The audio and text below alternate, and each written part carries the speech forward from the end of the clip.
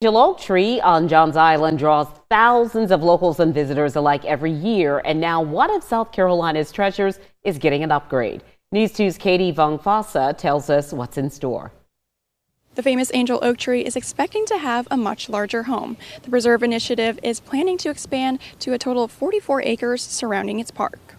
The Low Country Land Trust and the City of Charleston are working together to provide an improved space for the tree and its visitors. The angel oak sits on 9 acres owned by the city, and the remaining 35 acres are on protected conservation land, preventing development in the surrounding area. We call those the wetlands that saved the angel oak because not only are they important ecologically for the tree, but that was how we were able to sue the developer who wanted to turn this whole area into apartments and retail space. The plan will also create a new entrance since the current entrance is too close to the tree's roots.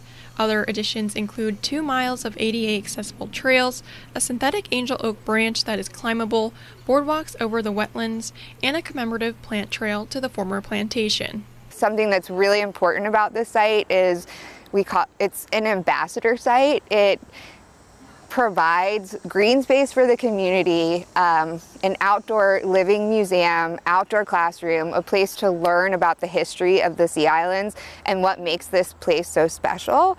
Those behind the project hoping it protects the tree loved so much by locals in the Low Country and around the world. We as South Carolinians should be incredibly proud of our legacy of protecting this tree because people come to visit it from all over the world.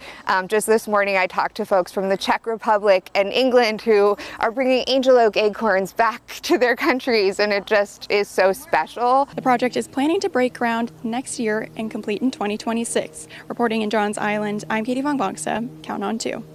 Next.